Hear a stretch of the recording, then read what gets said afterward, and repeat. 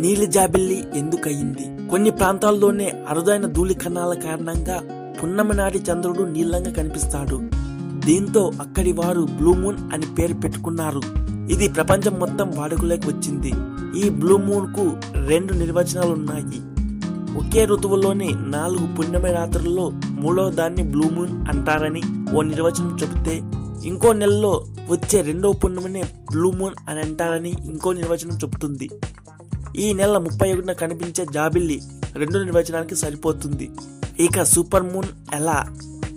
భూమి చుట్టూ జాబిల్లి తిరుగుతూ ఉంటుంది. మనకు తెలిసిందే, చంద్రుడు గుండ్రంగా కాకుండా గజిబిజిగా తిరుగుతూ ఉంటాడు.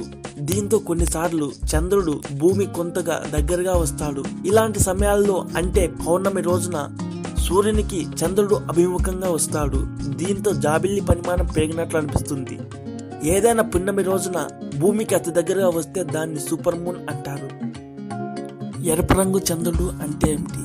సంపూర్ణ చంద్రగ్రహణం రోజున చందమామ అన్నవరణంలో వెలుగులు వెదజల్లుతుంది. దీన్ని ఇంగ్లీష్ లో బ్లడ్ మూన్ అంటారు. సంపూర్ణ చంద్రగ్రహణం ఏర్పడినప్పుడు భూమి నీడ మొత్తం జాబిల్లిపై పడుతూ ఉంటుంది.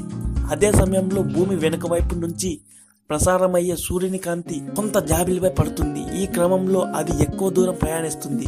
ఫలితంగా ఎక్కువ తరంగ దైర్ఘ్యం ఉన్న ఎరుపు కాంతి జాబిల్లిని చేరుతుంది. దీంతో బ్లడ్ మూన్ ఆవిష్కృతం అవుతుంది. సూర్యుడు ఉదిస్తున్న అస్తమిస్తున్న వేళల్లో కొంత సమయం ఎరుపు రంగు కనిపిస్తుందన్నమాట. ఈ చంద్రగ్రహణంను ఎక్కడెక్కడ చూడవచ్చు. సూపర్ బ్లూ బ్లడ్ మూన్ ప్రపంచం మొత్తం మీద చూసే అవకాశాలు తక్కువే. అలాస్కాతో పాటు ఉత్తర అమెరికా, హవాయిలోని కొన్ని ప్రాంతాల్లో సూర్యోదయానికి ముందు భారీ సైజున్న ఎర్రటి జాబిలను చూడవచ్చు. ఆసియాతో పాటు మధ్య ప్రాచ్య దేశాలు, రష్యా తూర్పు ప్రాంతం, ఆస్ట్రేలియా, న్యూజిలాండ్ లో రాత్రి సమయాల్లో చూడవచ్చు. భారత్లో బుధవారం సాయంత్రం 4:21 గంటల సమయంలో పాక్షిక చంద్రగ్రహణం మొదలు కానుంది. ఇక సాయంత్రం 6:21 గంటల నుంచి 7:37 గంటల వరకు బ్లూ బ్లడ్ మూన్ ను చూడవచ్చని శాస్త్రవేత్తలు తెలిపారు. ఈ గ్రహణం 75 నిమిషాల పాటు కొనసాగుతుంది.